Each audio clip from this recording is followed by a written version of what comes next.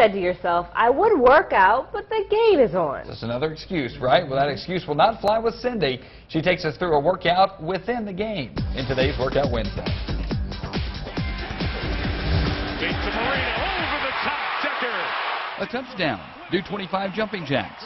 Prater had a hold of the punter, Colquitt, and able to knock it through. A field goal. Do 25 crunches.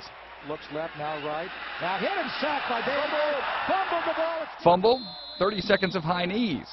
May sound crazy at first, but it is one way to get in the game and the workout. I know you're like, I would never do this workout, and probably most guys would not do this workout unless they didn't have their buddies over. But, you know, as women, I know sometimes I get bored being at football games and I'm working on my iPad and maybe I've skipped out on my workout. It's Saturday, you got the kids, you're busy, and we're trying to get the most in our day. So why not get a workout in during the football game? As Cindy says, with chips and dips and casseroles, most people consume about 1,200 calories during a game. So here's your chance to indulge and not feel too badly about it. You're not spending a lot of time, no equipment involved. It's just having some fun, and, you know, maybe there's a few other women over there, and you can kind of make it a competition. So anytime that there's a touchdown or a fumble, you want to just incorporate an exercise.